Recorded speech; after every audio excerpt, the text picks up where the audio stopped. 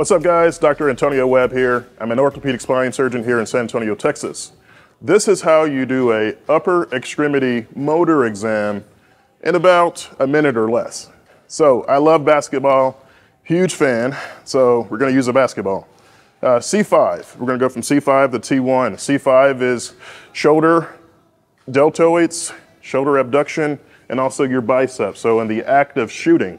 So C5, shoulder abduction, deltoid, and also your biceps. C6 is biceps and also some wrist extension in the act of shooting. C7, elbow extension, wrist flexion, and then your interosseous muscles are T1. So C5, C6, C7, T1.